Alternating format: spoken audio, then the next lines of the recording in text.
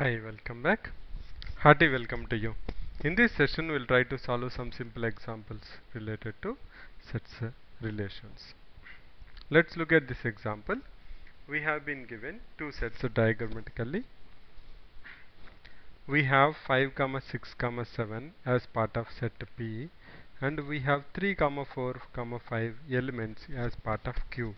Write this relation in both the forms, that is set builder and roster form. What is its domain and range? First, let us write it in roster form. I will say range relation equal to, now 5 is to 3, so I will say 5 3, and the relation is from P to Q. The order is P to Q, so it will be 5 3, 6 4, 7 5. That's what it is in roster form. Okay. Now, what is it in set builder form? How will you write in set builder form? I will write it as, I will say x y such that x belongs to, we know that x belongs to 5 6 7. Not only that, y equal to x minus 2. Can you see that relationship? Your y is always nothing but equal to x minus 2. 5 minus 2 is 3, 6 minus 2 is 4, 7 minus 2 is 5. So we are saying the relation is established between elements of set P and Q, where the set of the set of elements from the first set are 5, 6, 7, and the set of elements from Q are the elements which satisfy the relation y equal to x minus 2, that is nothing but 3, 4 and 5. Actually, we have only 3 elements. If I have some other elements, they will not be part of this relationship. Okay, that's about it in both the forms. Now, what is its domain? Domain always comes from the first set. And what is domain? All the elements which are part of the relation. So, domain is nothing but equal to 5, 6, 7, all three of them are part of the relation. You can see that. So domain equal to 5, 6, 7. Now what is range? Range is from the second set, all the elements which are part of relation. All the three of them are part of relation. So I can directly say 3, 4, 5. That's about it.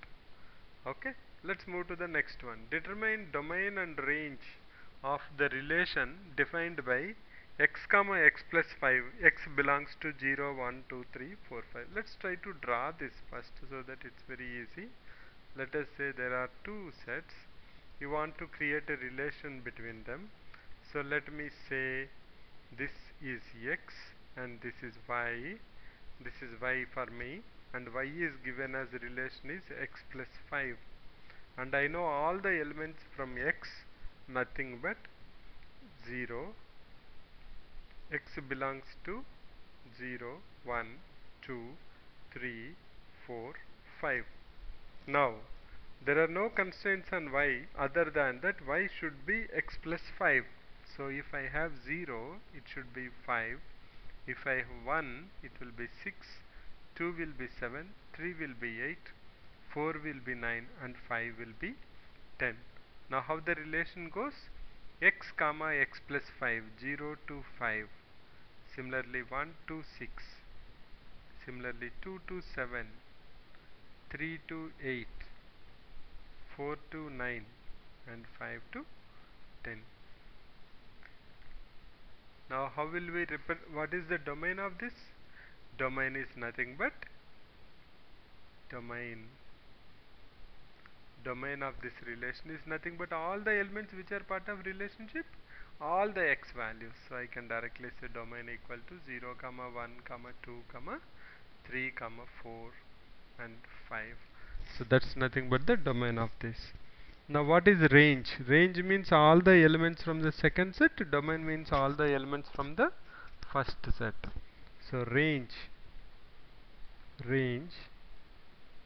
is nothing but equal to the elements from the second set which are part of the relation, that's nothing but 5, 6, 7, 8, 9, 10. You can check that. The difference between them is 5. 5 minus 5, 6 minus 5, 7 minus 5, 8 minus 5, 9 minus 5, 10 minus 5. All of them satisfy the relation y equal to x plus 5.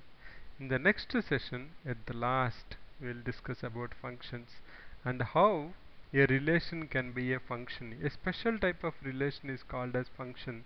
Now, what are the key characteristics of function which will separate a function from a relation? Then we look into what is the domain of a function, range of a function, how to find out domain range of a particular function. Thanks for visiting. Bye for now. See you in the next session. Thanks again.